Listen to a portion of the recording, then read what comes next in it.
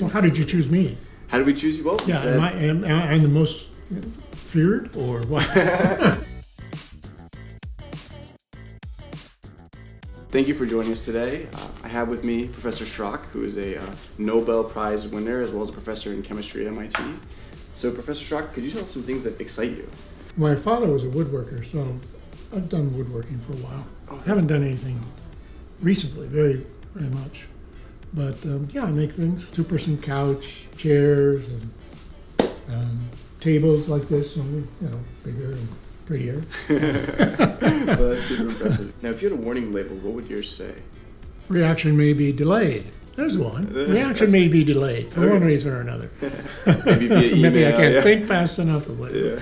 Yeah. So if you could enroll in another professor's class who's living, whose would it be and why? I like to listen to music, so I guess I would like to learn more about music. Is there any particular kind of music you enjoy?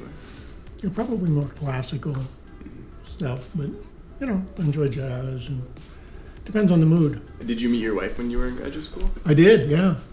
How'd you meet her? 69, at a party in Somerville. Do you remember the first conversation you had with her? I think the first words were, "Would you like to dance?" or something like that. So, and what kind of dance did you do back then? That happened to be a slow dance, which was fine by me.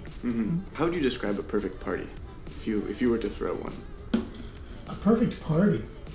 Maybe when you were 20 and then now, and then the differences. Lots of music, lots of something to drink, probably had alcohol in it, everybody getting to know each other. Now it's the same sort of thing, except at a more mature level, shall we say.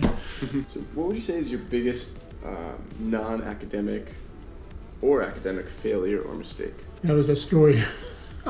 One of my colleagues who passed away not too long ago, but he was complaining about another one of my colleagues who's still around, made the biggest mistake ever. Oh no. Instead of 10 to the 27th, it was 10 to the minus 27th. Oh no. A mistake of 54 orders of magnitude. Oh man. That's funny. So I guess the last question we have is, what wisdom would you impart to maybe someone like myself or other MIT students? Find out what you really like to do, regardless of what it is, how much money it makes, and so on, how much it impresses people. And do it, because I think the most successful people, whatever it is, have a passion. So you have to find out what that is.